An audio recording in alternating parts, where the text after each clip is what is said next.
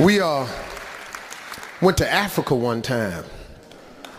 And if you've never been to Africa, I tell everybody, save your money and go. It's a spiritual trip.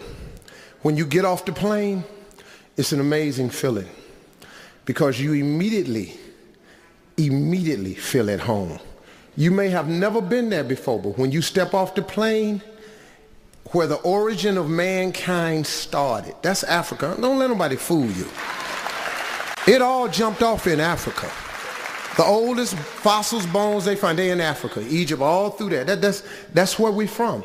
People went off, got different skin tones and stuff. It's all just the truth. When you go there, you going back home. My nephew, Tommy,